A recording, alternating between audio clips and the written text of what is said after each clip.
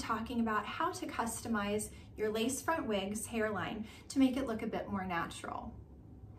First, you're going to need some tools.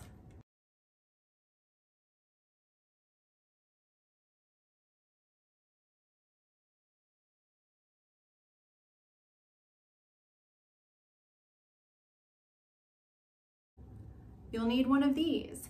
This is an eyebrow shaper razor. You can pick these up in packs of 4 or 5, sometimes 3 at your grocery store, your pharmacy, your Walmart, pretty much anywhere, and they're very cheap. Next, you'll want to have a spritz bottle with water in it. Next, you're going to need a tracing pencil. This is a Jon Renau tracing pencil in white. It's kind of a crayon-like consistency. You can use practically any type of crayon eyeliner that you want to. Having it in the white color definitely helps you see it a bit better. You'll need a wide tooth comb, your wig, a wig stand, a blockhead. Let's go ahead and get started. I will bring this a little bit closer to you.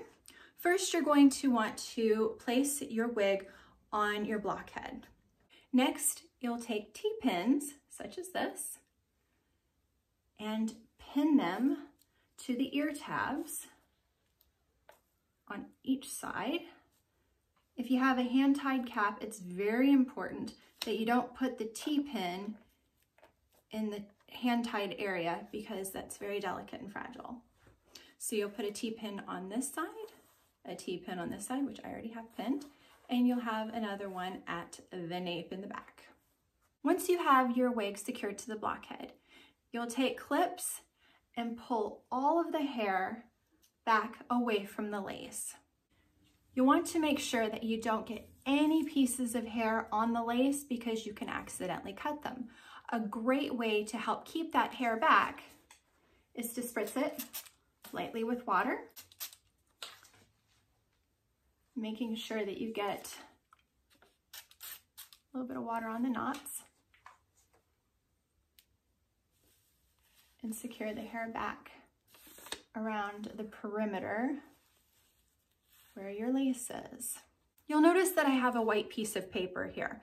I did this because my blockhead is dark and so is my wig. If I didn't have the paper underneath it, it would be really hard to see the knots. So this will actually help you see the knots a bit more clear. All right, so now your wig is secured with T-pins on your blockhead. You've got the hair pulled back and spritzed down. You'll get out your razor and find the area that you would like to trim back. You'll take your razor at a 45-degree angle up against the knot and gently with a circular motion get that knot at the root. You might still see the knot and the hair has come loose and the knot is still there. That's okay. We can remove the wig from the blockhead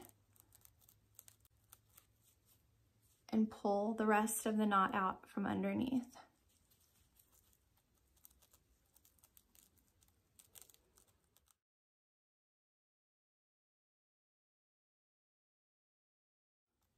I usually will take about 2 or 3 knots at a time. But be very, very careful when doing this because if you push too hard or you have the angle down instead of almost level with the knot, you can damage your lace.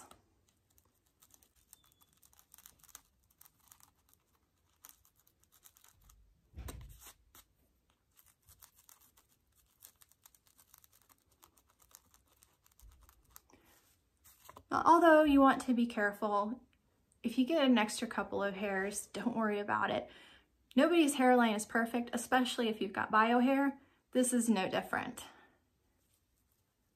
So if you go back a little too far, it's okay. You just want to make sure that the hairline is a bit uneven.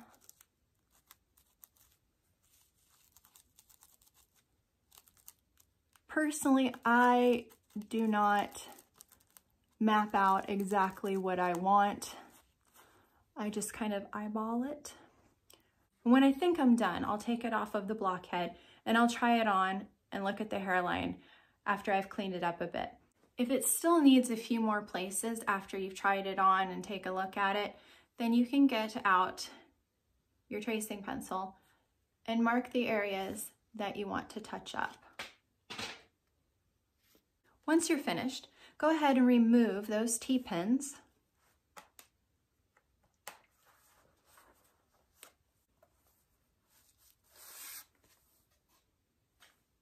And turn it inside out. And I gently use my thumbnail, like this, and gently run it across the bottom to pull the rest of the knots out that I've already cut. And there we have it, everybody, a more natural looking hairline. Thank you very much for watching, everyone, and have a fantastic day.